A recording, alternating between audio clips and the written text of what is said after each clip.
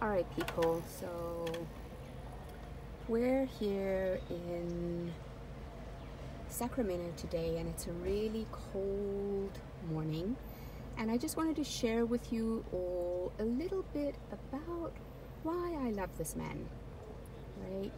He doesn't know I'm doing this, but that's my hubby right there, and he's been doing this for a little while.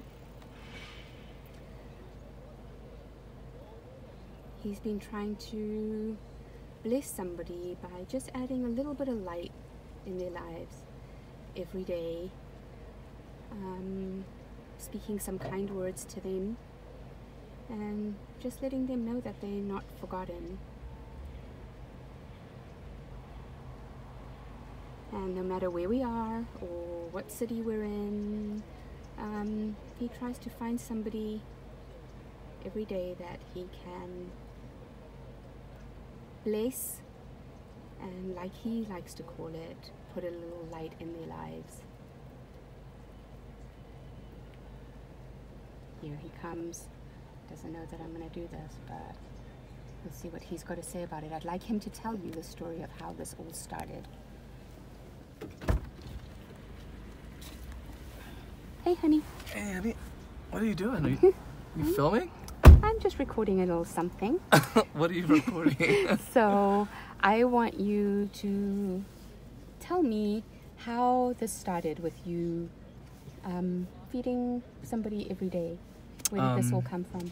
Well, we were in the Caribbean in a beautiful island and found out about this story of this young kid that every time he went to work, he would grab an extra bag of food, whether it was breakfast or lunch, because he wanted to feed the homeless people and do whatever he could to make a difference. So he came up with this idea of feeding one homeless person a day, just to help the homeless population and inspire other people to do the same. So he asked all of his friends to do the same everywhere they go, to pick up another bag of food to feed homeless people. So I thought I'd follow in his footsteps and encourage other people to do the same.